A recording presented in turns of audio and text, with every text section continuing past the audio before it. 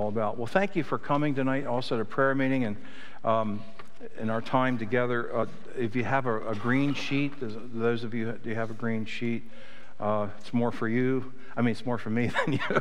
Okay, well, not really, but it just helps me not to get off on rabbit trails. But real quickly, let's in Jeremiah 17, and then a review here.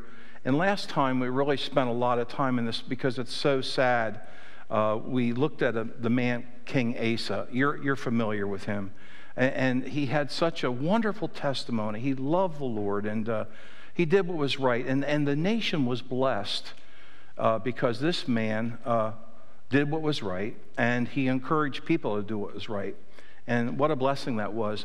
But we really wish that was the end of the story, but that's not how it ended up. He depended upon God to beat the Libyans and the Ethiopians. But then when Baasha, the king of Israel, he was worried about attacking him, instead of going to God for help, and just as he did before, instead he tried to he compromised basically by going to the king of Syria instead of to the Lord, and then God inflicted him with an illness and his disease on his feet, and even in that he didn't ask God for help, and so sadly he ended up being a negative example. And there on page 1, the application: we will utterly fail if we rely upon ourselves and others and not upon God. So you and I, we need to rely upon the Lord. And by the way, you coming here to prayer meeting tonight and praying with and for each other, you are honoring God. It sounds funny, but you made God happy. Really. I used to tell my children when I was growing up, and if they disobeyed us, I would say, when you disobey us, I said, you hurt God's feelings. And you don't want to hurt God's feelings. No, I don't want to hurt God's feelings. Well, it's true. When you and I sin, we hurt God's feelings. You said, where's the Bible? Grieve not the Spirit. You can't grieve a thing. You can only grieve a person. And but you're coming because we're dependent upon God. We think of people need comfort for their lost loved ones. They need wisdom and guidance in medical issues. To ease the pain, to strengthen the body, and these type of things. So, real quickly here, our text, and the Lord is our only hope. The Lord is our only hope. And we look at these key verses. I'll read them, and then we'll hopefully get to them a little bit more detailed and study. But here's some key verses from this passage. Blessed is the man that trusteth in the Lord, and whose hope the Lord is. What a great verse. Oh, wow. And then just 2 verses later, it says, the heart is deceitful above all things and desperately wicked. Who can know it? I, the Lord, search the heart. I try the reins, even to give to every man according to his ways, according to the fruit of his doings. And then Jeremiah himself says, heal me, O Lord, and I shall be healed. Save me, and I shall be saved, for thou art my praise.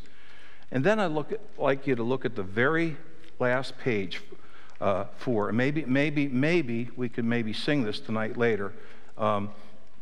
But what I looked at several hymns talk about hope. Now, the Bible, and it talks about hope, whose hope the Lord is. It's not a hope so, like I hope that'll happen, hope, but it's a no so. It's a sure, it's a certainty in the Bible.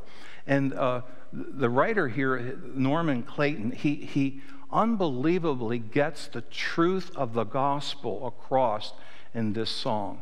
It's so wonderful how these songwriters, and many of them, have gone through such trials and difficulties. Not all of them for every hymn, but many of your hymns that you and I sing that we just love. It's unbelievable, the history of them. I think Pastor Elstock did a series of that a couple of years ago. It was a real blessing. But it talks about the salvation. And I'll just read these words, and you'll see how much he has teaches salvation in this.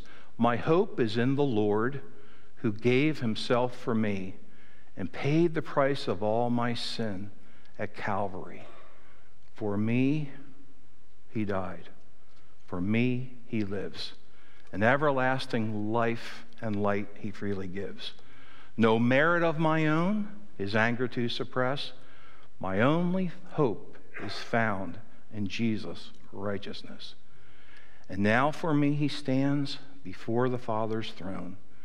He shows his wounded hands and names me as his own. His grace has planned it all. 'Tis mine but to believe and recognize his work of love and Christ receive. For me he died, for me he lives. An everlasting life and life he freely gives. Wow, that's tremendous, isn't it?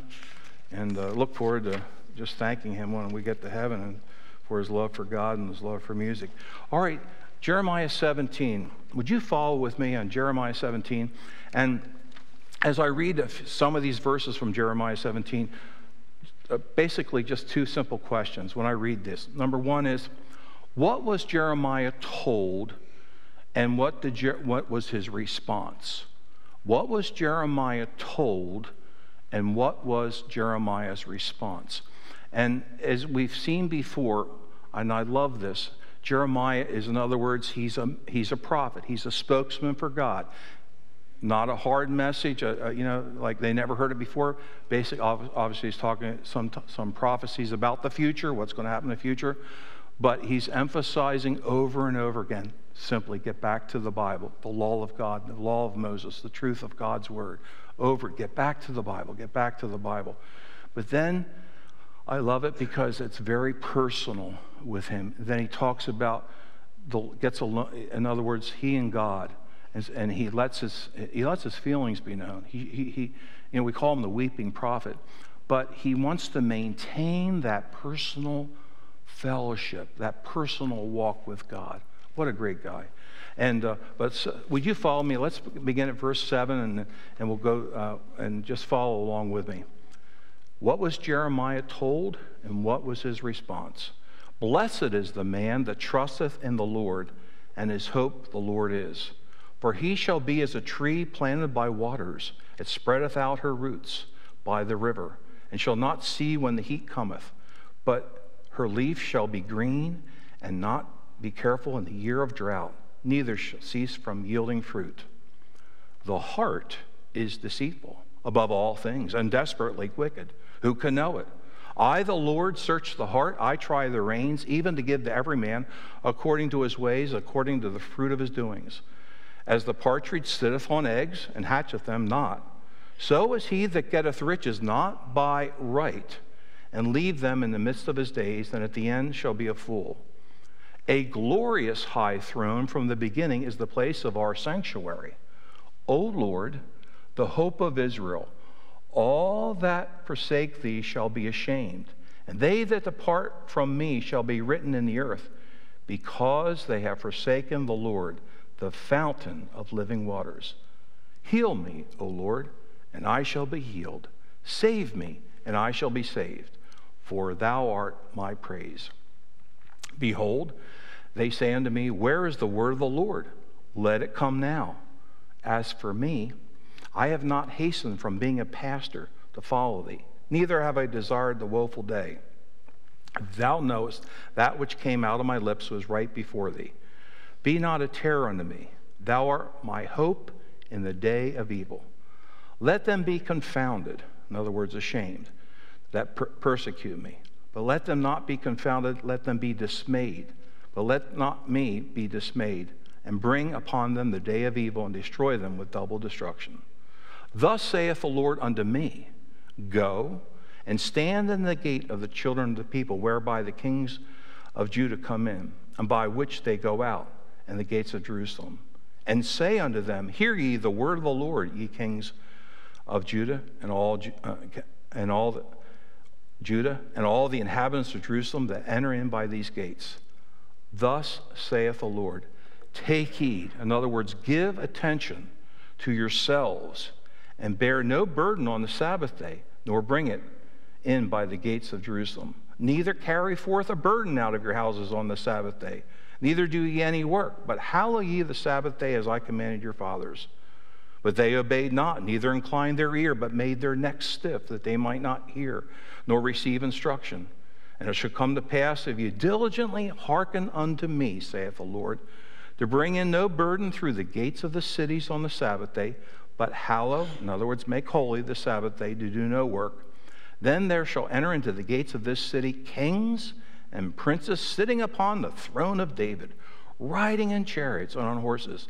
And they and their princes and the men of Judah and the inhabitants of Jerusalem, and the city shall remain forever. And they shall come from the cities of Judah and from the places about Jerusalem, and from the land of Benjamin, from the plain and from the mountains and from the south, bringing burnt offerings and sacrifices and meat offerings and incense, bringing sacrifices of praise unto the house of the Lord. But if you will not hearken unto me to hallow the Sabbath, not to bear a burden, entering in at the gates of Jerusalem on the Sabbath day, then will I kindle a fire in the gates thereof, and shall devour the palaces of Jerusalem, and it shall not be quenched. All right. And the Lord add the blessing to the reading of his word. All right, well, let's look at this now a little bit more in detail, shall we? Would you notice, first of all, here, as on page 2 here, we have the commendation. In other words, he's commending him, he's praising him. And here, if you notice in verse 7, it says, "Blessed is the man that trusteth in the Lord, and whose hope is in the Lord." The idea behind the word blessed is continually the person that is blessed who relies upon God. That's the idea behind it. Continually blessed. You are continually blessed, the person that is relying upon the Lord. And then it says this, and whose hope, that means whose anchor is steadfast in the Lord. This is what it's talking about. That confidence, that hope is that confidence, that assurance, that trust is in the Lord.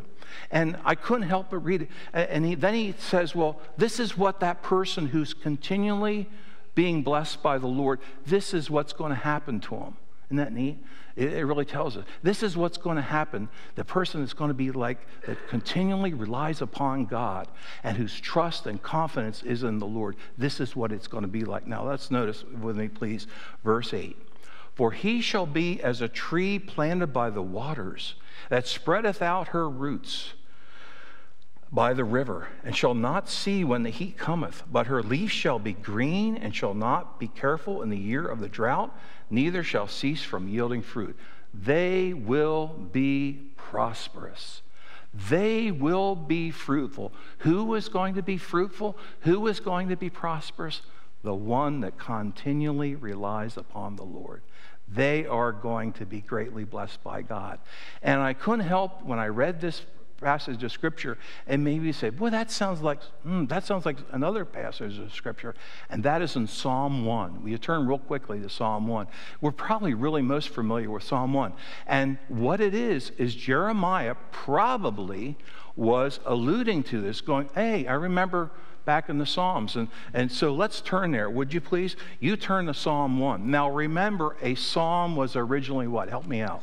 A song, wasn't it? Okay? And so Psalm 1, we don't have an inscription, in other words, who exactly, but just for the sake of, let's say David wrote it, okay? It doesn't say that, but like it does in some of the other Psalms. But let's just say David wrote this, but what it is, it's the preface. You know, that not a preface. I used to say preface, but so that's actually that happened to my wife in English class in high school. But no, it's a preface. Okay, in other words, it sets the precedent for all the other Psalms. Okay, and what it is. Now I'm going to read this. Now, as we notice this now.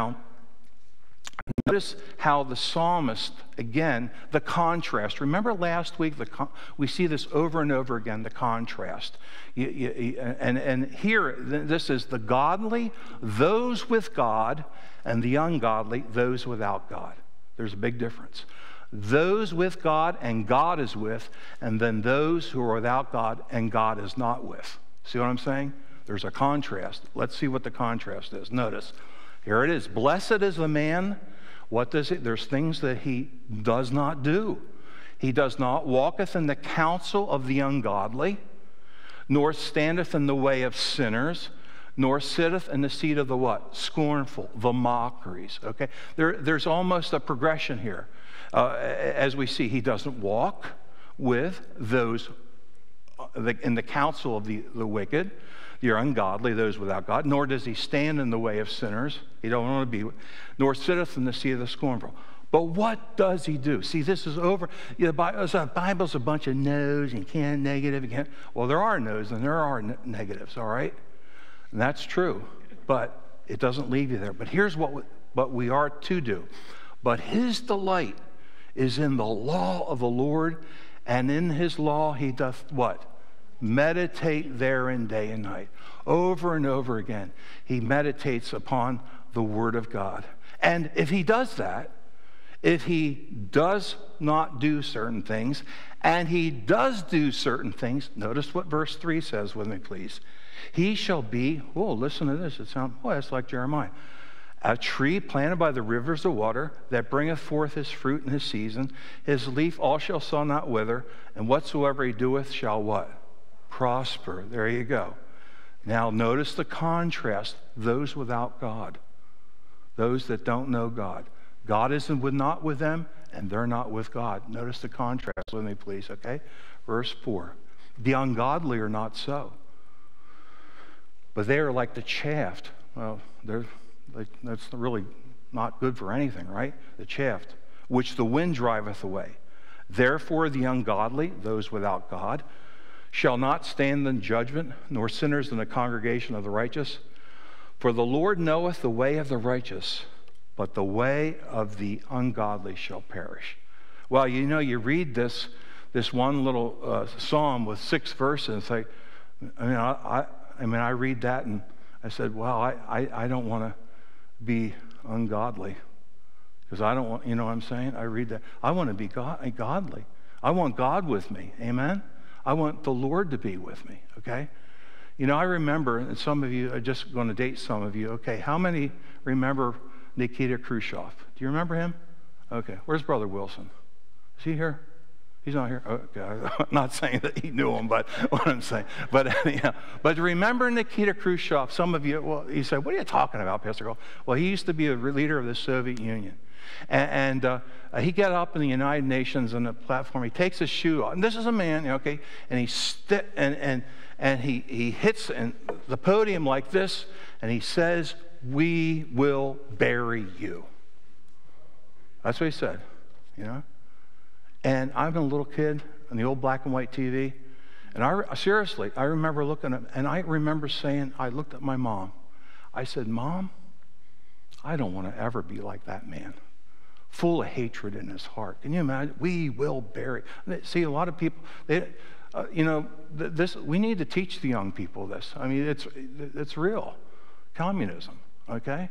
It's still going on. I mean, oh yeah, it's still. But I don't want to be like that. They fill your heart with hatred. I never want to be like that. I don't want to be like him, you know. And let me about Psalms. Like, how can you and I meditate? I love what Pastor Brother Cooper had meditation. Remember that? It wasn't transcendental meditation he taught. Okay, it was for biblical. This summer he had a series on. It wasn't the yoga chant, yoga chant. You know what I'm saying? Okay.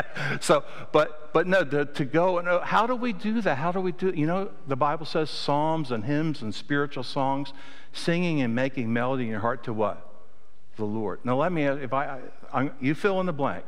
Okay, see the USA in your Chevrolet. Oh, my wife says that right on. All right, how many knew it was Chevrolet? Well, about half. Well, maybe 70%. Okay, now it's probably been 60, 65 years, at least 60 years since you actually heard that first time. Am I right? Early 60s. You see what I'm saying? Right? And yet you can remember it. If I say to you, you wonder where the yellow went when you brush your teeth with Pepsodent. That's interesting. No, isn't that interesting? That's all right. But you remember, right? You remember. Yeah, I was sitting next to You were sitting what?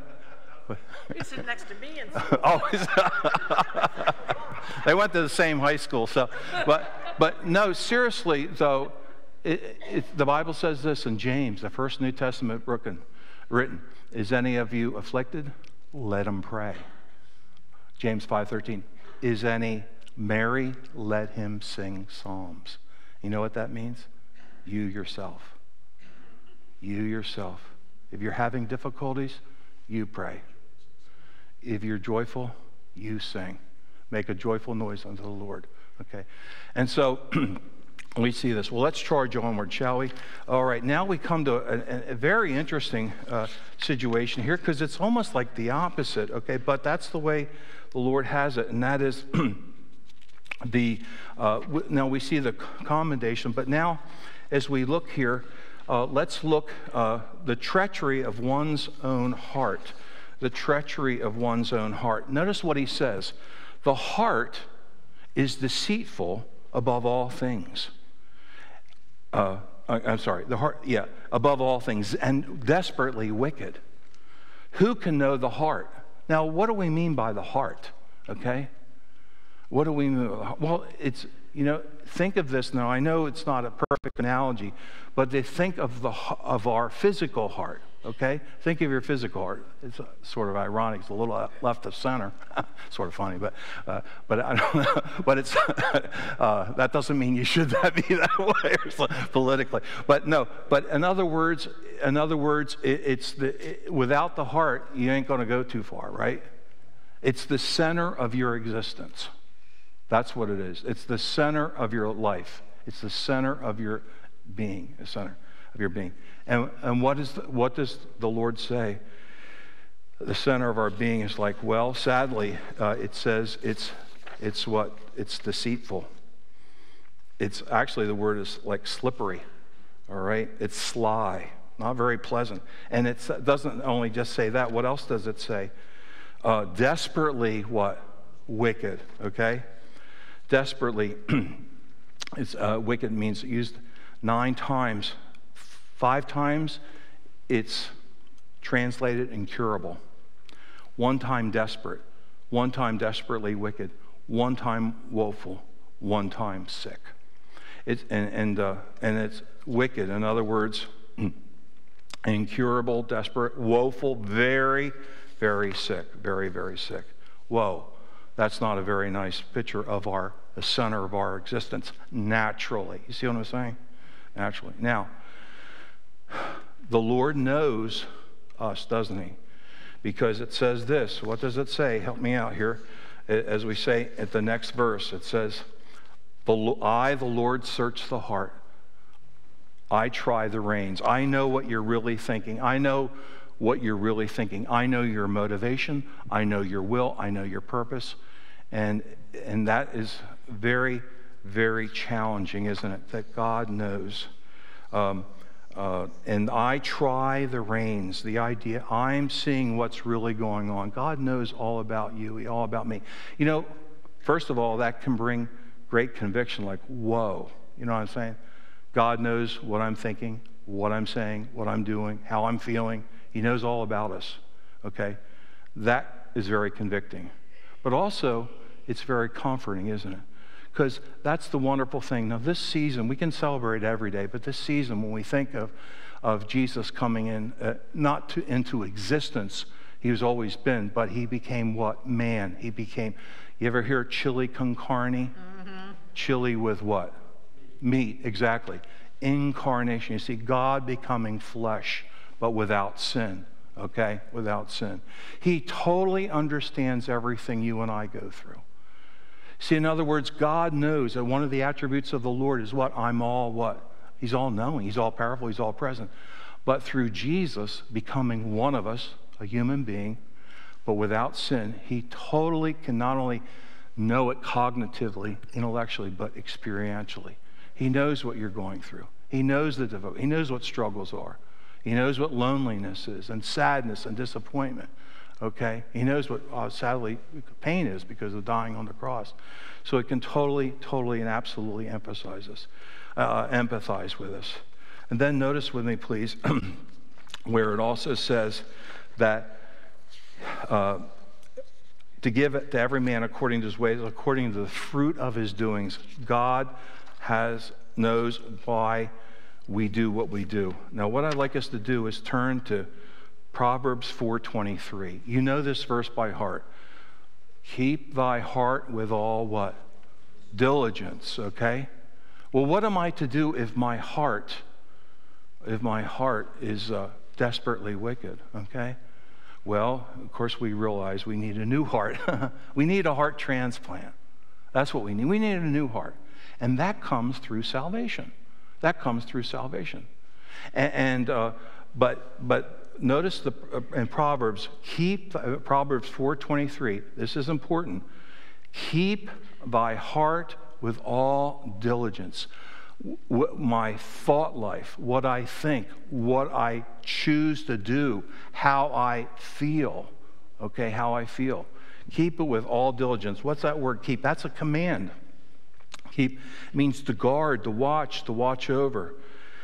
And again, the heart of the center of my thinking, the center of my will, the center of my emotions. All right? Now, if I said to my wife, honey, I love you with all my mind. Well, that'd be good, but no, I hope that. But that, you see what I'm saying? It's like, well, yeah. I think I read somewhere, thou shalt love the Lord thy God with all thy Heart.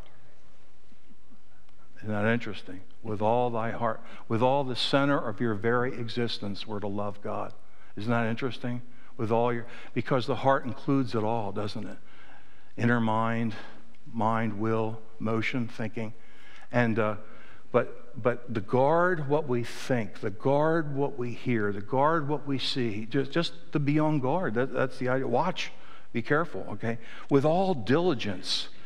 That means actually the idea is a guardhouse, diligence, watch, observance, a prison, a guard, a jail. With all, just be careful with everything you think of on. Why? Because what's the next phrase say?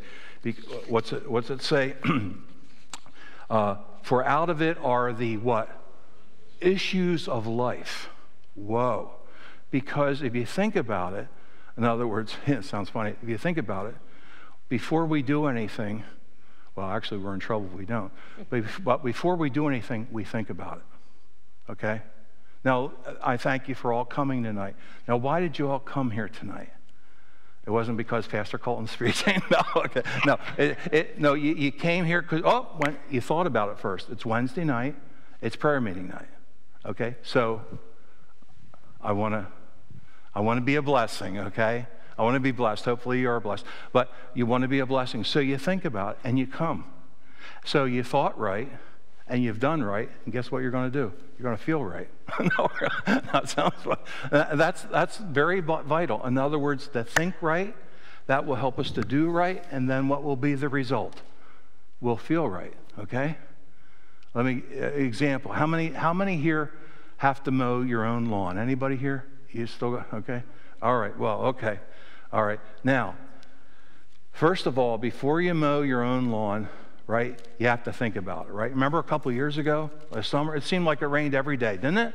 Mm-hmm. Was it 2019? Remember, it seemed like it rained every day. You remember that? You know, you mow your lawn and what, 2 days later, it had to be mowed again. Okay, so you have to think about mowing your lawn, okay? Then, oh boy, the neighbors, I'm going to look like a hayfield. So you go and you mow your lawn, right? Now, I want to ask you something. After you're done mowing, how do you feel? Right? Thumbs up, right? Hey, I'm done. Yeah. Until the next time, right? No, but why? Because first of all, you thought about it. Then you did what was necessary. And now you feel what? You feel good. So in other words, you feel right. So that's why it's vital. For out of it are the issues of life. What we think is vital. And that's why you and I have to get alone with God every day. You say, I already know that. But let me tell you, that's what we need. Jesus himself said, you cannot live by bread alone, but by every what? Word that proceedeth out of the mouth of God. It's not just the physical food that we need to exist physically. We need that spiritual food, the Word of God, to exist spiritually. All right. So, real quickly, I'd like you to turn to Mark 7. Okay, there's a couple scriptures here. Mark 7. And this case here, Jesus said, look, the problem is the heart.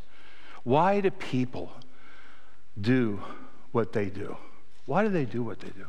I mean, they're full of hatred and everything. They need a new heart. They need they're thinking on the wrong. They're thinking the wrong way. All right, but that's why we have. What does God say? How does God want you and me, you and I? How does He want us to think about situations? And in Mark 7, notice what it says. And when He had called all the people unto Him, He said unto them, hearken unto me, every one of you, and understand. There is nothing from without a man that entering in can defile him, but the things which come out of him, those that they defile the man. If any have ears to hear, let them hear. Remember what that means. Most people have ears and most people are not deaf. In other words, you hear to adhere. Okay, what are we to hear? And when He entered into a house, His disciples asked Him concerning this parable. And He said unto them, are you so without understanding also? Do you not perceive that whatsoever think from without entereth into a man, it cannot defile him? Because it entereth not into his heart, but into his belly, and goeth out the draught, purging all meats. And He said unto them, that which cometh out of the man, that defileth the man.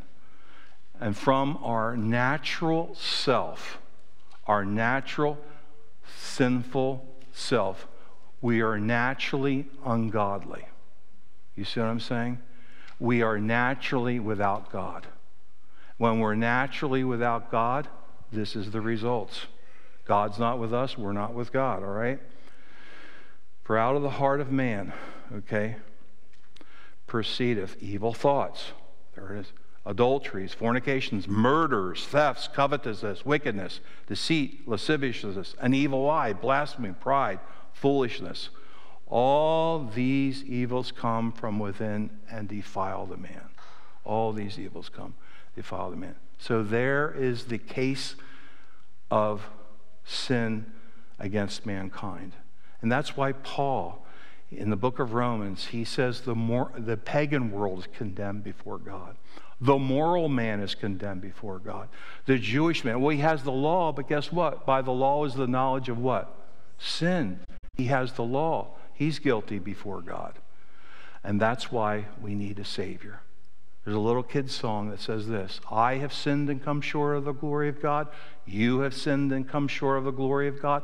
All have sinned and come short of the glory of God. So we need Jesus. Amen. In other words, the cure is Jesus Christ. That's why we need a substitute. That's why we need Him to take our place. Now, what I love about Jeremiah, remember, it's thematic. It's thematic. And I'd like you to turn just two other scriptures and we're done. And that is the Jeremiah 24. Jeremiah 24. What's the answer? Remember what Jonah said? Salvation is of the what? Lord. Remember? Salvation's of the Lord. We need the Lord, and He's there for us. And in Jeremiah 24, in other words, God doesn't just leave them there. Remember, we're reading now, it's talking about, remember we read about the Sabbath, and it said, well, that was God's covenant relationship with Israel. There's a lot of truths of principles in there, and we'll look at that, Lord willing, next week. But I want you to notice with me, please. Notice Jeremiah 24, starting at verse 5. Thus saith the Lord God of Israel, like these good figs, so shall I acknowledge them that are carried away captive of Judah, whom I have sent out of this place into the land of the Chaldeans, that's the land of the Babylonians, for their good. For I set mine eyes upon them for good. And I will bring them again to this land, and will build them, and will not pull them down. And I will plant them, and not pluck them away. And I will give them a heart to know me, that I am the Lord. And they shall be my people, and I will be their God. For they shall return unto me with their whole heart, with their whole existence. from the center of their very beings. They will return to me. Thou shalt love the Lord thy God with all thy heart. You know, if you have, and there's a book, isn't it? If you have the heart, you have everything. If you have your child's heart, I'm telling you, you got your child, right? You have your child's heart. How many of you growing up, all right, you know, you obeyed, well, maybe you were scared of getting spanked, all right, some of, you know, but how many of you growing up also were not so much maybe scared of getting punished? You probably I deserved it. But you know what? Probably a lot of you wanted to obey your parents because you didn't want to disappoint them. Think of that. You didn't want to make them sad. Amen? That's what I like my kids to do. No, they wouldn't make me sad. Okay? You know? But it's really true. It's really true. And we don't want to make God sad. We want to make him glad. And you and I, when we live for God and we do what's right, guess what? We're making God happy. Yeah, we're making him glad. And that's what we want to do. And God is there for you, and he's there for me. And our times. Real quickly, Psalm 13. It's not in your notes, but Psalm 13, and I'm done. You have been so attentive. I appreciate it. I love what David does over and over again. And folks, Jeremiah does this. Paul does this. What do? They take their problems to God. They take their situations that they face in life to God, no matter what they are. And they're very candid with God. They don't say, well, Lord, thank you, I don't have any difficulties, I don't have any struggles. No. They're thankful for, they're thankful no matter what happens, obviously, but they're very candid because they're going through difficulties, they're going through trials, they're going through tests, they're going through pain and stuff like this. So here we have in Psalm 13, it's only 6 verses, but here we have David. We know it because it says the Psalm of David. Okay, that's actually verse 1 in the Hebrew, by the way. Notice it says, how long will thou forget me, O Lord, forever? How long will thou hide thy face from me? He's saying, Lord, hey, I'm your son, I'm your child. How long are you going to go on? You forgot me, right? You ever feel that way? Like, oh, I don't know. I know God says he'll never leave us nor forsake us, but maybe there's struggles in life, and you say, like, well, David did. Then he says, how long shall I take counsel in my soul, having sorrow in my heart daily? Boy, he's really pouring out his heart to God, you know. In prayer, he prayed, how long shall my enemy be exalted over me? In other words, and some scholars believe this is talking about his trial with Saul. Can you imagine a guy trying to kill you, hating you and trying to kill you? Consider and hear me, O Lord my God. Lighten mine eyes, lest I sleep the sleep of death, lest my enemies say, I have prevailed against him, and those that trouble me rejoice when I am moved. But what does he end up saying? But I have trusted in thy mercy. My heart shall rejoice in thy salvation. Lord, I'm so thankful I can always come to you. You are the same. You are the Lord. You don't change. And New Testament believers, we can say Jesus Christ is the same yesterday, today, and forever. What a joy that is.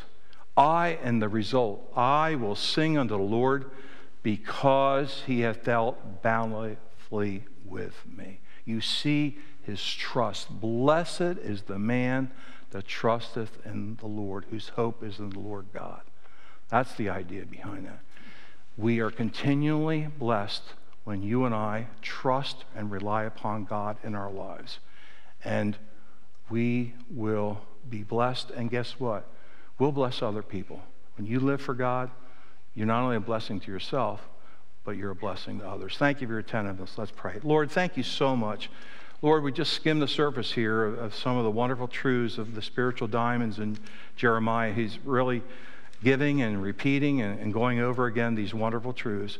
I thank you for these dear folks. Continue to bless them. I think of the season of the year coming up. Lord, what an opportunity to tell people the real meaning of Christ's birth. He came to save that and seek that which was lost. He came to be the Savior of the world. He came to save his people from their sins. Please help us as to be those instruments to that end. Thank you again for your goodness and grace. In Jesus' name, amen. Thank you.